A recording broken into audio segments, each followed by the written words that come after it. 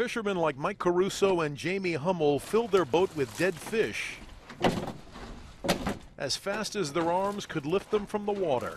I put 2,500 on the boat in like 15 minutes. At one point, folks here say the carpet of dead fish spanned the entire Shinnecock Canal, Just totally bizarre. a distance of as much as 180 feet across. You thought that it was like ice, and then you realize that it was fish. Marina worker Kelly Gibson says it was a sight she'd never seen in a lifetime living and working on the water. I was like, oh my God, what's happening? Really, like, what's happening? What happened, it appears, is that the bunker fish died of a lack of oxygen. State environmental officials believe predators chased a huge school of bunker into the canal, and there were just too many fish and not enough oxygen. They're migrating now. They leave and they go down south, and it's just one of those things.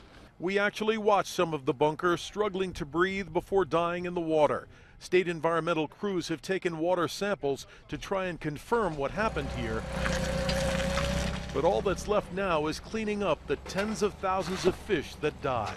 Thank God it's not summer, because it will be stink. It's going to stink now, but it's not going to be as bad as the summertime.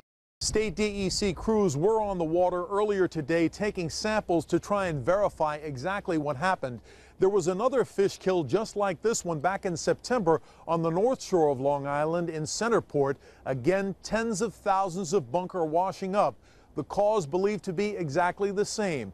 Too many fish in an area with just not enough oxygen.